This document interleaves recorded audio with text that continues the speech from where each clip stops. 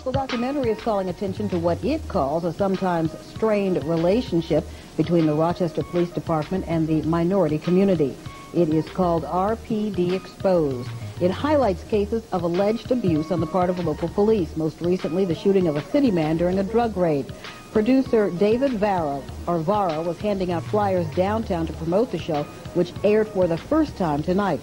He is not a professional journalist, but his family did win a civil lawsuit against the police department. Maybe it'll motivate people out there to come out and also get involved. You know, I don't see a lot of, younger people involved in community meetings, and demanding, a change. That show will air again on cable channel 15 this Thursday at 9 p.m. A spokesperson from the Rochester Police Department tells us they investigate all complaints against their officers.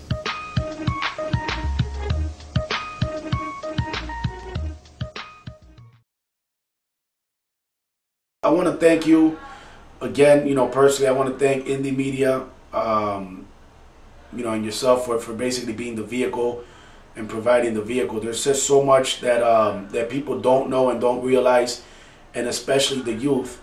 My story is basically my dad, Mario Vara, was a longtime community activist here in Rochester, specifically in the fight against police brutality and misconduct. Those people viewing that actually have been in Rochester most of their life, if not all their life, recall a lot of high-profile cases coming up from the 80s. Alicia McCullough, Calvin Green. 21-year-old Alicia McCullough, daughter of then Executive Director of Action for a Better Community, James McCullough, was gunned down by Rochester Police Officer Thomas L. Whitmore. According to one neighbor, after having heard one shot, he looked out his window and saw Officer Whitmore standing over McCullough's body. He then witnessed Officer Whitmore firing a second shot into McCullough. Less than 3 months later, a grand jury cleared Rochester Police Officer Thomas L. Whitmore in the killing of 21-year-old Alicia McCullough. Again, in the 80s, 30-year-old Calvin Green was shot 3 times at close range and killed by Rochester Police Officer Gary E. Smith. Green was unarmed. Less than 2 weeks later, a grand jury cleared Rochester Police Officer Gary E. Smith in the killing of 30-year-old Calvin Green. Numerous cases in the early 2000s. It was Vandy Davis, Craig Hurd. A decade later, 21-year-old Vandy Davis was shot and killed by Rochester Police Officer David Gephardt.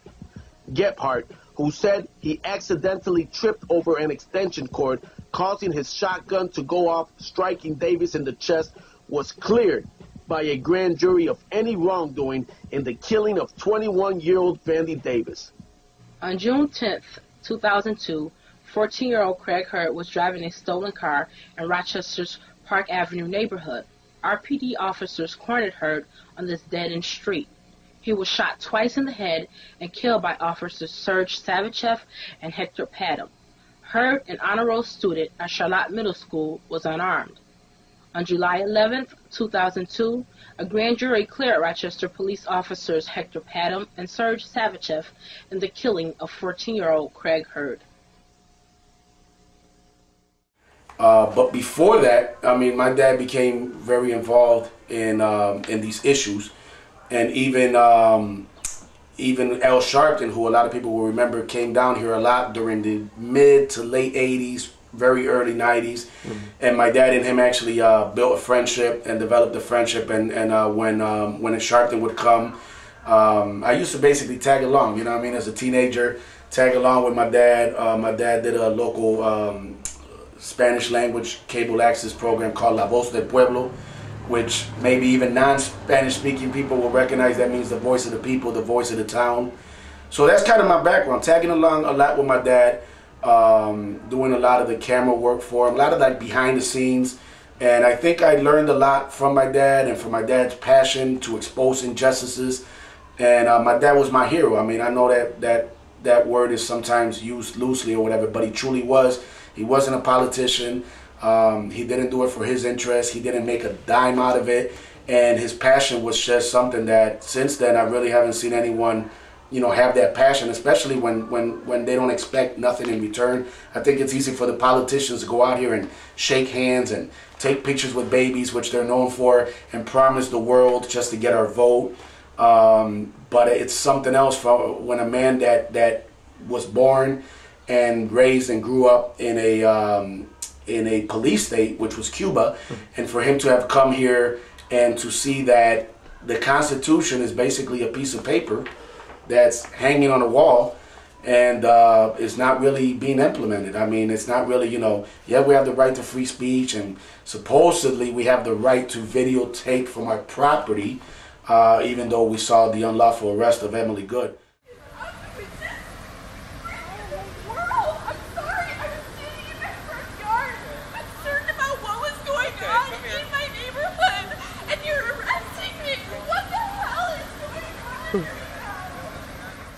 So I don't want to get on off topic, but basically that was my background, and tagging along a lot with him. And what happened was, as a result of my dad's work and his high profile, status with exposing police and not being afraid to come out there and tell it like it is, when so many people conveniently would hide at a moment, pastors, a lot of the local preachers, reverends would rather preach behind the pulpit. And my dad was, on the ground, so to speak, and exposing stuff and not afraid to do so. And what happened was, as a result, the RPD made his life miserable, continuously, repeatedly, on a daily basis, intimidating him, harassing him. And unfortunately, my dad fell into a deep depression, and basically he committed suicide in 1993, which was very hard for me. And in very, very large part, the RPD contributed, to his depression, to his taking his life. And it's something that obviously, a lot of people, I get interviewed a lot, not only by local media, but also by, different magazines, different, stuff outside of Rochester for my work. And everybody always asks me, why are you so passionate? What is it that drives you? Like, what is your problem with the police? And I tell them simply, it's basically, I'll admit it has become a very personal issue for me, obviously, as many could understand, with what my dad went through. And it's just, I can't ignore something, and I can't just sit back and say, well, that's just the way it is. I mean, I guess a lot of it I learned from my dad, and I have a passion to basically expose what a corrupt police department, which finally, thanks to a girl with a camera, an iPod on her property, recording a racial profile stop in front of her house, which couldn't have been any better, and thank God that the police actually pulled this man over in front of Emily Good's residence so that she could get this on tape. And finally, I mean, Rochester's history with the police department is corrupt. Going back, which we'll get into that, it's nothing new. It really, truly is nothing new. I'm not surprised by what happened. I'm just loving the fact that the eyes of the world. I mean, one day I spoke with Emily, and the next day I got up and I was reading about Emily's story on Russian television on a website. And it's the best feeling in the world to have the eyes of the world be on Rochester and finally see, not so much on a local level or maybe on a New York State level, which stories have gotten out of here and made it out of the city into New York State, into the rest of the counties, Manhattan and whatnot. But to have the world just see Rochester and to see comments from people in California, from law enforcement officers, to see comments saying it's deplorable, it's disgusting. I'm a law enforcement officer and I've been an officer for 14 years or 20 years, and it's just, it gives us a bad name, and it gives the good officers, which, by the way, there are good officers out there, and I want to make that clear. I'm not anti-police. I'm anti-rogue, corrupt, dirty police. Okay? So we need the police. We need police. We need police that are decent, that know their job. I've always said that are more like social workers with guns. And what that means is people that diffuse situations, that de-escalate situations, not bully cops that escalate situations like Masick did, which he violated a woman's civil rights. So that's kind of my thing, I mean, and I know I can get long-winded, but there's a lot of passion in me, and And that's my background, that's my history. And for the past 10 plus years, I've really been going very hard with my 2 films I produced about the RPD Exposed and RPD Badges of Dishonor, Corruption, and Murder, dealing with very disgusting, just execution style murders of unarmed, innocent African Americans in this city.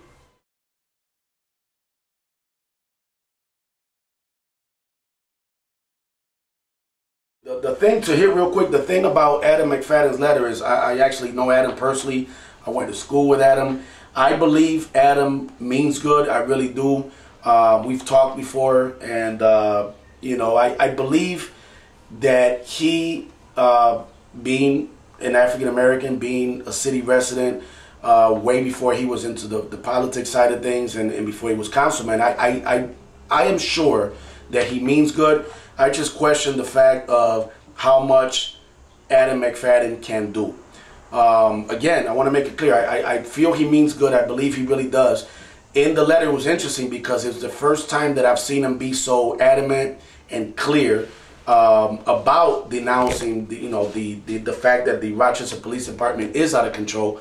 And in large part, I do credit that to the fact of the attention that this has gotten. A Rochester City Councilman who said the city had, quote, lost control of its police force will announce Monday who will sit on a 15-member panel that will overhaul citizen oversight of the Rochester Police Department. McFadden said he wanted to revamp the commission in a critical 3-page letter he sent to the mayor, the police chief, and the city council president last month. What I feel is everyone included, I believe everyone has a tendency to become complacent, you know what I mean? And I think that's happened possibly even with Adam, not even in a bad way, but the reason I say this is because something interesting in his memo is that he basically said that for the past, I believe, 8 or so years, he's been receiving complaints since he's basically been city councilman. And it's funny because I had like deja vu reading that, because one of the meetings that I believe he either mentions, and I've read so much, I mean, I just got back from Florida, so it's like I've read so much about this case, even when I was in Miami. One of the things I believe he alludes to, if not pretty clearly points out in his letter, is the fact that he's held meetings and whatnot on these issues. And I actually was like, wow, I actually remember 6, 7, 8 years ago being at one of the meetings at City Hall. So he's very truthful in his letter as far as what's going on. He calls it, I applaud Adam McFadden, and I'll be honest at the same time, not to make a but here, like, oh, he's great, but honestly, it's the first time that I've seen him be so vocal, because he did do meetings, but I think this was long overdue, and I applaud him for it, I really do. And he's right. I mean, we really have lost control. And I believe I've told everybody, even when I was in Florida, I did an interview with Carlos Miller, who a lot of people may recognize from Photography Is Not a Crime. He's a photographer in Miami who has been arrested twice for taking photographs of police officers. And basically, I did an interview about how if me or you or anyone watching now work for a company, and there will be consequences if we violate a policy, if we do something at work that is outside the guidelines and the policies of work. And I believe it's not even so much about the police officers on the street, to be honest with you. It is, but it isn't. And the reason I say it is because it comes from higher that. There's a hierarchy. There's the chief. But guess what? Even the chief is a puppet on strings. There's the mayor. And even the mayor, you got to wonder what influence there may be from outside forces, especially now that Duffy is lieutenant governor. In other words, I don't want to make a JFK conspiracy theory here, but there's so many things that even me, myself, who I like to believe that I'm pretty well versed on a lot of these issues. I hope I am. I've been doing it for a while. There's things that are even beyond me, beyond you, beyond the average citizen here in Rochester that we really don't know. And I don't know what Mayor Ridge's true intents are. I was even shocked at the fact of the letter, which everyone kind of joined in on and signed off on. That to me right there, I've never seen something like that. So even that kind of makes you wonder, like, wait a minute, is this too good to be true? So we truly don't know what's going on. I don't think we'll ever be made privy to what's going on.